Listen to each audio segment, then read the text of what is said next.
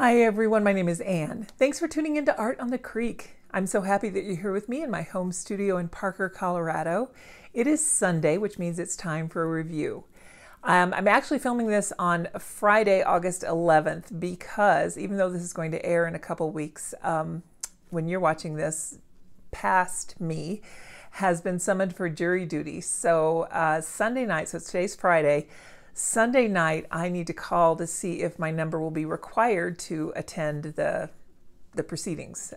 So I'm very happy to go, but this particular week is pretty inconvenient for me. I know that sounds a little bit selfish, but I need to take my daughter off to college. So, and our car situation would make that a Herculean effort if I were in fact summoned. So hopefully I won't have to juggle too much, but if I do get called to serve, I'm happy to do it. So that's my little personal situation right now. I'm very excited for my daughter to go back to college. She is too. So that's kind of a little landmark in our lives. But today, let's talk about watercolor. What I want to review today is the Graphitint watercolor pencils. I have reviewed the pans on this channel, but today I want to talk about the pencils. So let's get to it. Let's see what we can do, and let's compare these to the pans and see if we like them. Are you ready? Here we go.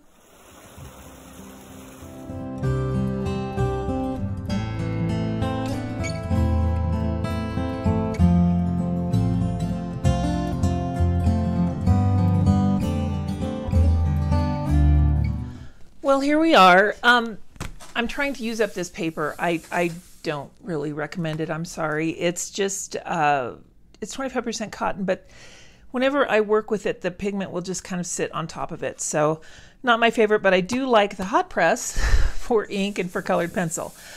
So these are kind of like colored pencils in that way. So I kind of wanted to try it on here just to give this paper yet another chance and see what I think. Before we get into the Graphitint pencils, I just want to show you the pans. I'm not going to really work with them too much today. I can swatch them out on here for comparison. In fact, I think I will. But the review for these, I'll put a little card up here in the corner in case you're interested and want to hop over there and see that one first, although of course you don't have to watch these in any particular order. The Graphitint pans come packaged in this way with this little guy comes out. So they're kind of in these sets, and I believe you can buy these pans individually. Well, that just came right out, but the pan itself comes out too. Yes. The pan itself comes out, and you can get another one or put a different paint in there. These are kind of a unique size, and they have this little lip on the end, so the pans are kind of proprietary to this style of set. But I'm betting that if you had any other Derwent pan sets, you could interchange the pans accordingly. So they seem to be, at least I have the tinted charcoal and the Graphitint, and the pans kind of seem to be the same configuration. They come with a water brush and a little vellum sheet for your swatch reference. So let's hold off on this for just 1 second though, and let's jump over to the Graphitint pencils. Now the first thing that you'll notice is that there are 24 of these and only 12 of these, which is why I wanted to get the Graphitint pencils, because you have a broader spectrum to work with. I love Derwent products. I like how they're packaged. I like everything about them. And I really like that the leads are thicker too, because when you're working with a normal colored pencil, or a traditional colored pencil, I should say, the leads tend to be 3.8 millimeters in diameter, and these are going to be bigger. They're usually around 5. Let me see if I can find an exact measurement on that for you. Just get the plastic wrap off of here. I will link to these in the description so that you can have a quick, easy path to purchase. And full disclosure, my links are now affiliate links with Amazon. So if I get affiliate links from anywhere else, it will be noted in the description. So here's how they come packaged. Nice range of colors. I like the grays in particular. And then you have a red, some browns, a nice greens segueing into blue greens, and then finally the purples. So these would be great for landscapes, things like that, I'm thinking. But there's no reason you couldn't do animals or anything like that. Let me put the lid back on this so I can turn it over without losing all my pencils. And let's just read a little bit about them. You can use them dry like a colored pencil and then blend with water. and that will give you a more intensive color, and it will also bring up that graphite. Sparkle's not the right word, but a little bit of a sheen. You'll see when we do it. So these are very well made. There's more information on them about the Derwent art. About them on Derwent Art, and when I do the voiceover, I will talk more about them, about how they're made and their light fastness and all of that kind of thing.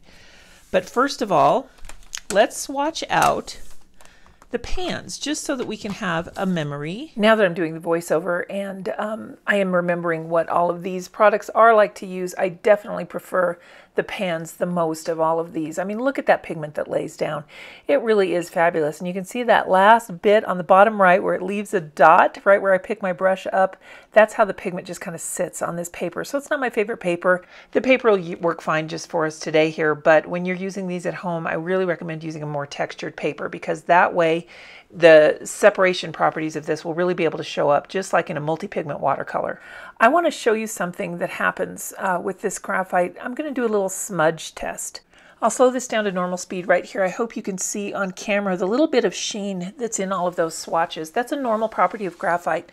So when you do that smudge test, here's what I'm doing that with my finger here. You can see how the graphite just comes right up on your fingers. So good to know. If you want to use these or the pencils, you might want to consider using a fixative after you finish your work, or use it to your advantage. Use it as one of the assets to this medium, and use it to help you in getting some nice shading and shadowing going. You could use a blending stump as well if you didn't want to have graphite on your fingers. But now, without further falderall, let's go on and we will swatch out the pencils. I will list the individual color names and numbers in the description here for you, but what I want to do right now is just kind of try and keep this a uniform as test as possible. So what I'm doing right now is I'm measuring that core. It works out to be very, very close to 5 millimeters in diameter, whereas a comparison pencil I had there was about 3.8. So it is a more substantial lead. I like that about Derwent. I just think that that's a good thing that they do. I might have a little heavier hand than some artists, but I have found that it suits me well. I like Derwent. I have yet to find something of theirs that I'm not a fan of and can't see myself using at some point. Now, all of these you can mix with another medium. They're just a water-based media, but just remember they will have that graphite property. In fact, you can see as this is swatching down, when I put more layers on the left side of the swatch, it almost just looks black. And that's very interesting because that graphite just kind of builds up in the layers and you lose the color of your swatch just a little bit. Now, you'll see when we blend it with water, on this paper, I was surprised because it almost completely blends out, and that's kind of unusual if you're not using the right kind of paper. One thing that I think is important to note on this paper, since it is so smooth, that the graphite property of this and separation really does show up. And I think the more subtle the texture in your paper, the more subtle that graphite is going to be. We'll do a little test on cotton paper as well, but first let's take a look at this white pencil here. I wanted to know what exactly this would do with graphite, and it's very hard to see on camera. I don't know if you're going to be able to pick this up, but what it does is it leaves kind of a, you know what it looks like if you were trying to paint your wall and you didn't quite get the whites to match. So there you can really see that graphite show up, and I hope you can see that sheen just a little bit. The sheen is on all of the swatch, but it's really prominent where I have more layers. So back to that white. Yeah, it's just like you were trying to match the paint and it's just off a little bit. So it's an extremely subtle shading, but it does have that graphite in it just like all the others. So let me speed up the blending here and you'll be able to see how these look in comparison to the pans. The first thing that really jumped out at me was how much more pale they are. Even though it goes down a little bit more sheer, I can tell that this is still very, very good pigment. The pigment quality is rich, it's consistent, there is no streaking, and like I said again, this is not my favorite paper. So I'm kind of giving it a double hurdle to come over there, and I'm finding out that these are really blending quite well. I'm using a Princeton Neptune brush, and I just want to test that white again up there on just plain white to see what it looks like, and does look like that mismatched paint, if you will. And then I'm switching to a Taklon brush because sometimes when you're blending with colored pencil, sometimes a firmer bristle helps you just a little bit. And along the top there were some one-to-one correspondences with the pencils and the pans, and the colors match exactly. You can see right along the bottom here how some of them really don't blend out all the way, and that's something you want to keep in mind for whenever you're using these in your artwork, because you can definitely use that to your advantage. Let's talk about light fastness. I just want to say parenthetically that I've got some major construction going on next door to me, and it's just been going on for a long time, and I can't seem to block out the sound all the way, so I'm really sorry if there's some background noise. Derwent is a very reliable company, and these are no exception. They're rated on the Blue Wool scale. I have a link in the description to the color chart for all the Graphitint products, and you can see their ratings down there just for your convenience. So I think you can pretty much use these with confidence for professional work or for just using in your sketchbook. All of the pigments, all of these colors can be blended. They can be used dry, and they can then be blended. They can be blended with one another. So let's have a little bit of fun with that here. Let me show you what it's like on cotton watercolor paper. Journal is Arch's cold press, so I'm going to have a lot more texture to deal with. But I want to show you what it's like when you're using these on a textured paper, because sometimes watercolor pencils or any kind of water-soluble pencil form or a pigment stick, they don't blend, they don't dissolve completely, and that's huge for me. Sometimes that's a deal breaker, and it really is hard for me to use a product that if I'm going to use it to fill in like this and then blend it with a wet brush, I want to be able to have those pigment lines, those initial pigment lines, just disappear. And I do want to put some of this white down here because I'm still kind of curious about that one. I want to blend it first, but unfortunately my brush is just a little bit, got some of the old color on it there. Sorry about that.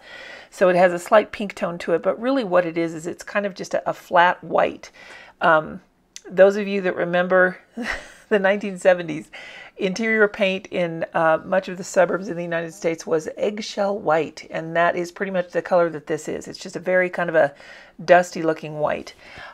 Going ahead and blending these out though, I'm really liking it. I mean, you know, you're getting some good blends, and while I'm talking about it here, I just want to pick up this sketchbook again so that I can have a reference. It almost completely blends out, and notice how sheer it is though. They said that in the description on the website, it says that the color's a lot more intense after it's blended with water.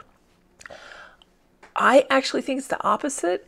I think that the color gets softer after it's blended with water, and I don't know, maybe it's the way I'm using it, but let's try putting something down here with a heavy hand and seeing how well that blends, because a lot of times that's the problem when you try and blend and you don't get your pigment lines up all the way, is that whatever pigment you're using, maybe you've used too heavy of a hand. At least I've certainly found that to be true for myself.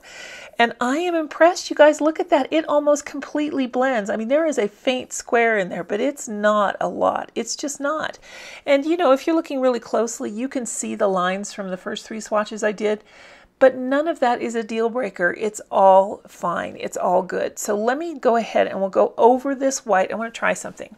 I'm going to do right here in this spot. There's nothing underneath this. I think this is the indigo. I'm just adding a whole swatch of indigo here on a blank side of the paper. That's right. And then now I want to take that white and go over it.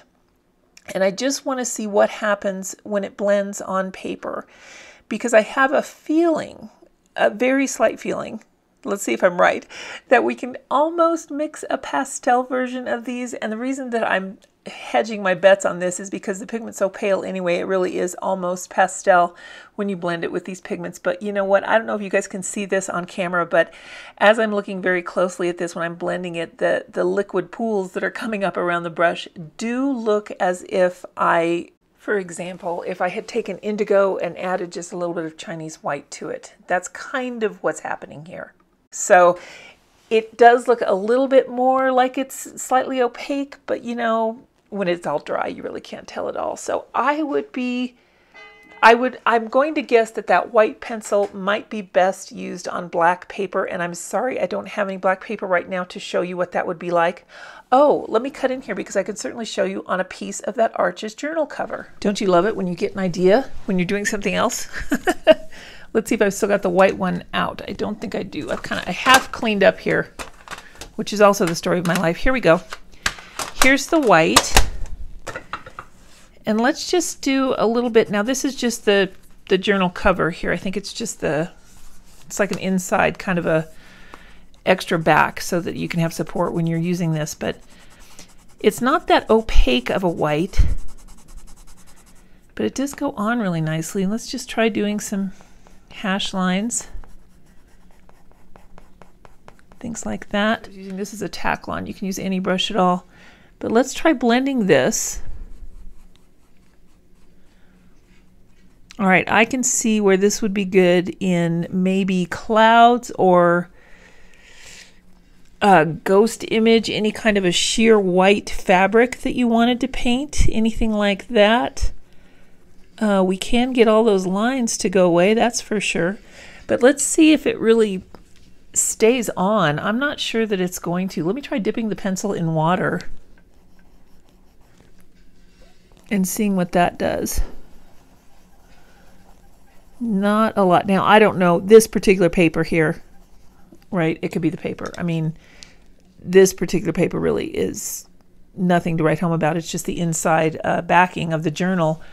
But just to see, let me go ahead and dry this with a heat tool, and then we can see what this white pencil does, because obviously using a white pencil on white paper is not going to give it a fair shot.